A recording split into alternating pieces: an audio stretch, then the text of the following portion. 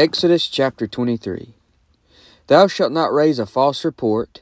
Put not thine hand with the wicked to be an unrighteous witness. Thou shalt not follow a multitude to do evil. Neither shalt thou speak in a cause to decline after many to wrest judgment. Neither shalt thou countenance a poor man in his cause. If thou meet thine enemy's ox or his ass going astray, thou shalt surely bring it back to him again. If thou see the ass of him that hateth thee lying under his burden, and wouldest forbear to help him, thou shalt surely help with him. Thou shalt not wrest the judgment of thy poor in his cause. Keep thee far from a false matter, and the innocent and righteous slay thou not. For I will not justify the wicked. And thou shalt take no gift, for the gift blindeth the wise, and perverteth the words of the righteous. Also thou shalt not oppress a stranger, for ye know the heart of a stranger, seeing ye were strangers in the land of Egypt. And 6 years thou shalt sow thy land, and shalt gather in the fruits thereof. But the 7th year thou shalt let it rest and lie still, that the poor of thy people may eat. And what they leave the beasts of the field shall eat. In like manner thou shalt deal with thy vineyard, and with thy oliveyard. 6 days thou shalt do thy work, and on the 7th day thou shalt rest, that thine ox and thine ass may rest, and the son of thy handmaid and the stranger may be refreshed. And in all things that I have said unto you be circumspect, and make no mention of the name of other gods, neither let it be heard out of thy mouth. 3 times thou shalt keep a feast unto me in the year. Thou shalt keep the feast of unleavened bread. Thou shalt eat unleavened bread 7 days, as I commanded thee, in the time appointed of the month Abib. For in it thou camest out from Egypt, and none shall appear before me empty. And the feast of harvest, the firstfruits of thy labors, which thou hast sown in the field, and the feast of ingathering, which is in the end of the year, when thou hast gathered in thy labors out of the field.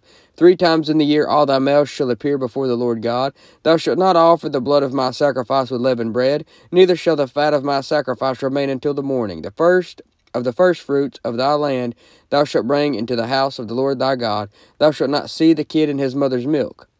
Behold, I will send an angel before thee, to keep thee in the way, and to bring thee into the place which I have prepared. Beware of him, and obey his voice. Provoke him not, for he will not pardon your transgressions, for my name is in him. But if thou shalt indeed obey his voice, and do all that I speak, then I will be an enemy unto thine enemies, and an adversary unto thine adversaries. For mine angel shall go before thee, and bring thee in unto the Amorites, and the Hittites, and the Perizzites, and the Canaanites, the Hivites, and the Jebusites, and I will cut them off. Thou shalt not bow down to their gods, nor serve them, nor do after their works, but thou shalt utterly overthrow them, and quite break down their images, and ye shall serve the Lord your God, and he shall bless thy bread and thy water, and I will take sickness away from the midst of thee. There shall nothing cast their young, nor be barren in thy land. The number of thy days I will fulfill. I will send my fear before thee, and will destroy all the people to whom thou shalt come, and I will make all thine enemies turn their backs unto thee, and I will send hornets before thee, which shall drive out the Hivite, the Canaanite, and the Hittite from before thee. I will not drive them out from before thee in 1 year, lest the land become desolate, and the beasts of the field multiply against thee. By little and little I will drive them out from before thee, until thou be increased, and inherit the land. And I will set thy bounds from the Red Sea even unto the sea of the Philistines, and from the desert unto the river. For I will deliver the inhabitants of the land into your hand, and thou shalt drive them out before thee. Thou shalt make no covenant with them, nor with their gods. They shall not dwell in thy land, lest they make thee sin against me. For if thou serve their gods, it will surely be a snare unto thee. Exodus chapter 24. And he said unto Moses, Come up unto the Lord, thou and Aaron, Nadab and Abihu, and 70 of the elders of Israel, and worship ye afar off. And Moses alone shall come near the Lord, and they shall not come nigh, neither shall the people go up with him. And Moses came and told the people all the words of the Lord, and all the judgments. And all the people answered with one voice, and said, All the words which the Lord hath said will we do. And Moses wrote all the words of the Lord, and rose up early in the morning, and builded an altar under the hill, and 12 pillars, according to the 12 tribes of Israel. And he sent young men of the children of Israel, which offered burnt offerings, and sacrificed peace offerings of oxen unto the Lord. And Moses took half of the blood, and put it in basins, and half of the blood he sprinkled on the altar. And he took the book of the covenant and read in the audience of the people. And they said, All that the Lord hath said will we do, and be obedient. And Moses took the blood, and sprinkled it on the people, and said, Behold, the blood of the covenant which the Lord hath made with you concerning all these words. Then went up Moses and Aaron, Nadab and Abihu, and 70 of the elders of Israel, and they saw the God of Israel. And there was under his feet as it were a paved work of a sapphire stone, and as it were the body of heaven in his clearness. And upon the nobles of the children of Israel he laid not his hand. Also they saw God, and did eat and drink. And the Lord said unto Moses, Come up to me into the mount, and be there, and I will give thee tables of stone, and a law, and commandments, which I have written, that thou mayest teach them. And Moses rose up, and his minister Joshua, and Moses went up into the mount of God, and he said unto the elders, Tarry ye here for us, until we come again unto you. And behold, Aaron and Hur are with you. If any man have any matters to do, let him come unto them. And Moses went up into the mount, and a cloud covered the mount. And the glory of the Lord abode upon Mount Sinai, and the cloud covered it 6 days. And the 7th day he called unto Moses out of the midst of the cloud. And the sight of the glory of the Lord was like devouring fire on the top of the mount in the eyes of the children of Israel. And Moses went into the midst of the cloud, and gat him up into the mount. And Moses was in the mount 40 days and 40 nights. 2 Thessalonians chapter 3. Finally, brethren, pray for us, that the word of the Lord may have free course and be glorified, even as it is with you, and that we may be delivered from unreasonable and wicked men. For all men have not faith.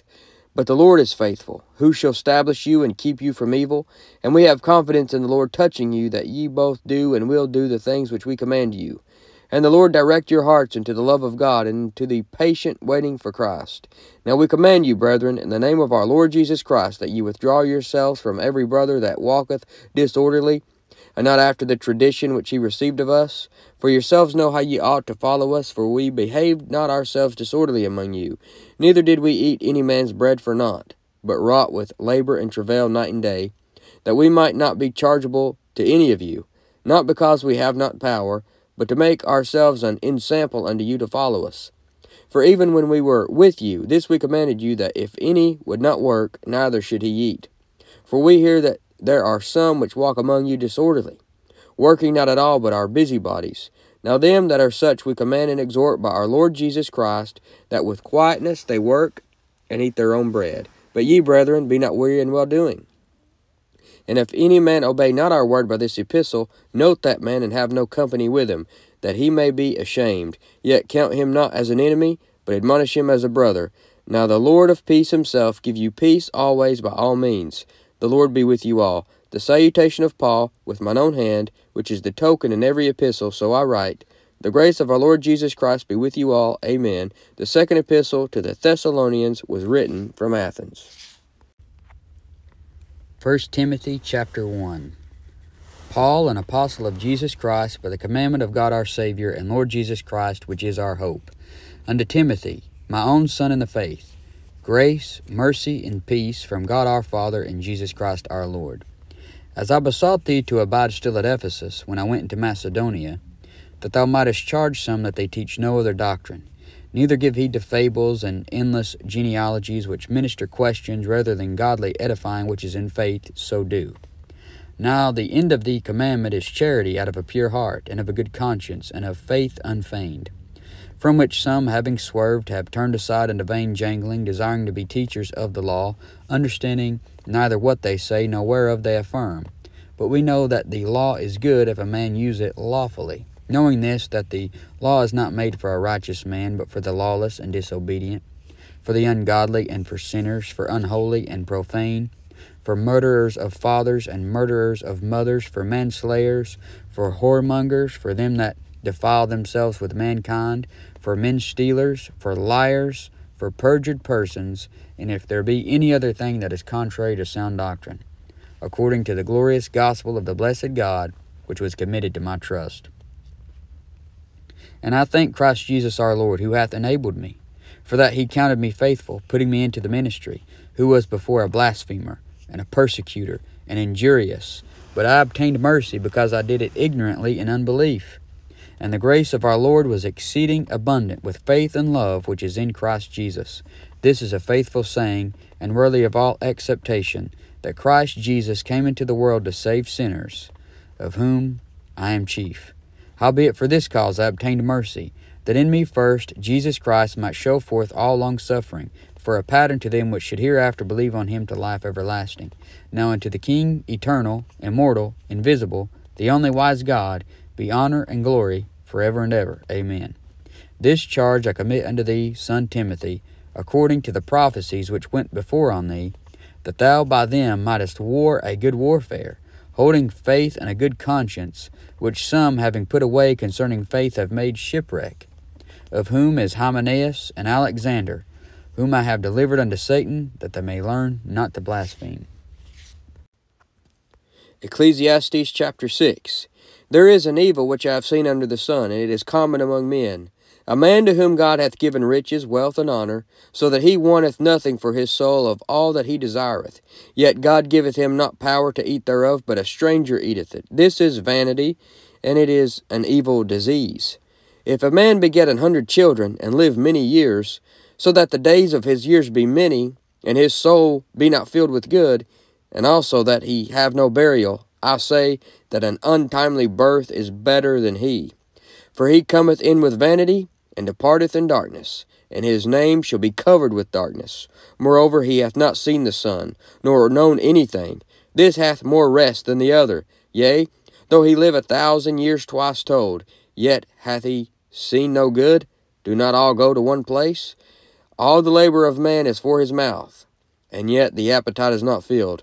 For what hath the wise more than the fool? What hath the poor that knoweth to walk before the living? Better is the sight of the eyes than the wandering of the desire. This is also vanity and vexation of spirit. That which hath been is named already, and it is known that it is man. Neither may he contend with him that is mightier than he. Seeing there be many things that increase vanity, what is man the better? For who knoweth what is good for man in this life, all the days of his vain life, which he spendeth as a shadow? For who can tell a man what shall be after him under the sun?